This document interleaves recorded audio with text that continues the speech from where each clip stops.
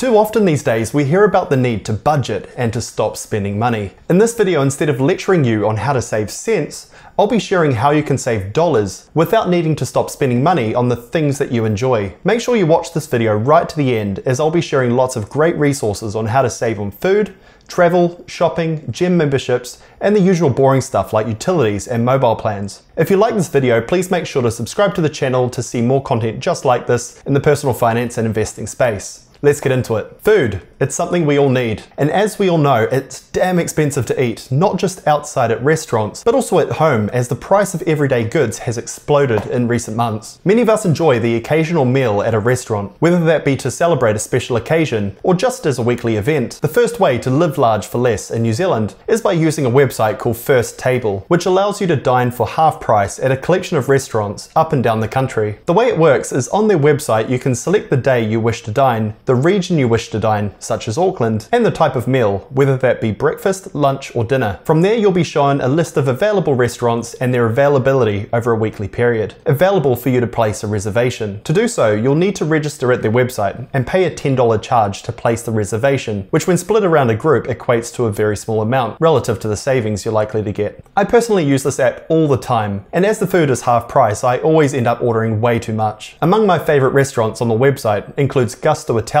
in Ponsonby for wood-fired pizzas, and Fariza's in Wynyard Quarter for great Turkish food. Now, I know many of you will be feeling bad for paying a lower price at some of these restaurants. Just know that restaurants benefit by you just being there. Firstly, the reservation times are off-peak, so as to not take capacity away from full paying customers. Secondly, most people like to buy drinks, which are excluded from the half price promotion. And lastly, it is probably better for the restaurant to be busy than empty, to attract bypassers looking for a place to dine. In addition to restaurant meals, lunch meals in some of our largest cities can also be found at steep discounts by using the app Foodprint, which is currently available in Auckland, Hamilton and Wellington. Foodprint allows cafes and lunch spots to list items on their app that usually have a shelf life, often at discounts as steep as 80%. In the Auckland CBD, you can find a number of different items, such as cakes from Bluebell's Cakery and pastries from various Melba cafes in the city. This can save you a lot of money on your meals in the city, so make sure you search for Foodprint on the Apple and Android app stores. Now, moving completely on from food, let's talk about electronics and household goods. Some of the main retailers in this space include PB Tech, Harvey Norman, Noel Leeming, among many others. However, often they charge prices for items that are much cheaper elsewhere.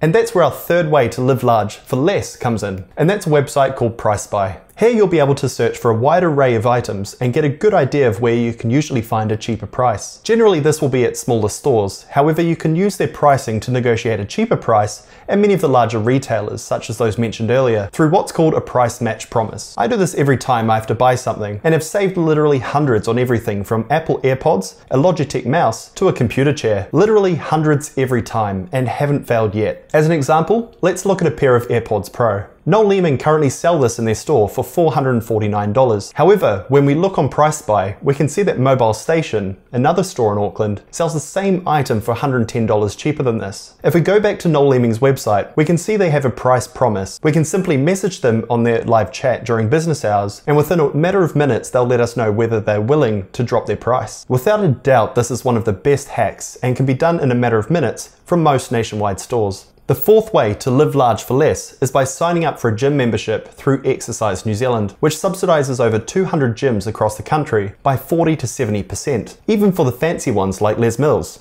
The only catch with this one is you can't have been a part of a gym in the past 12 months, as the intention behind the offering is that it encourages new people to take up exercise. Another great thing about this offering is that the terms vary from 3 months all the way up to 12, so you generally will have more flexibility in the term of your plan than if you went directly to the gym yourself to sign up. If you're interested in this, make sure you go to www.exercise.org.nz. The fifth way to live large for less, many of you will already probably know, and that is Bookme. This website allows you to purchase heavily discounted attractions, not only in New Zealand, but also in Australia and Fiji too. The attractions included on their website are wide-ranging, and I've personally used it to do go-karting in Queenstown, strawberry picking in Auckland, and on a yacht cruise in Taupo. This can be a great way to do more for less, not only in New Zealand, but also further abroad when you're on holiday.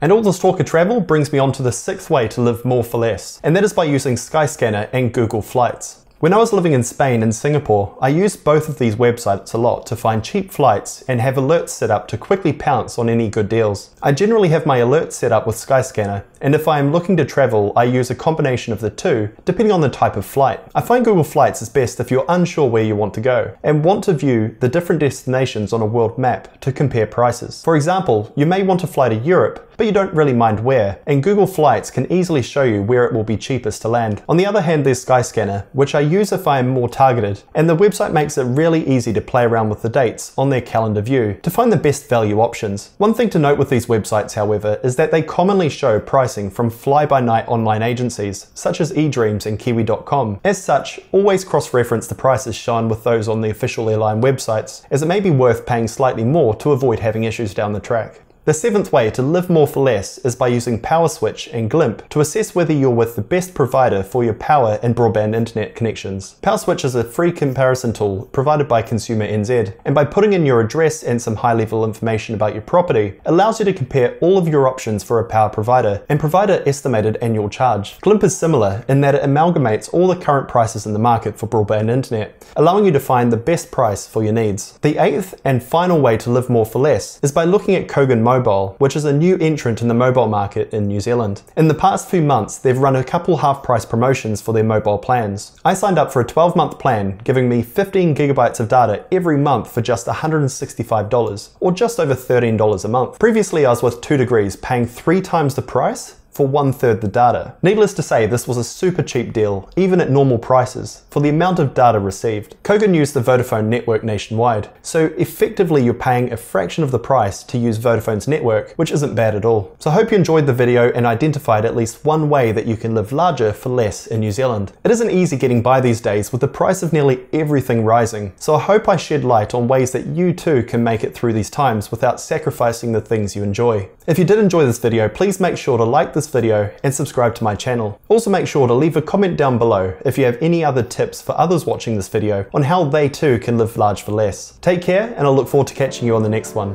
Cheers.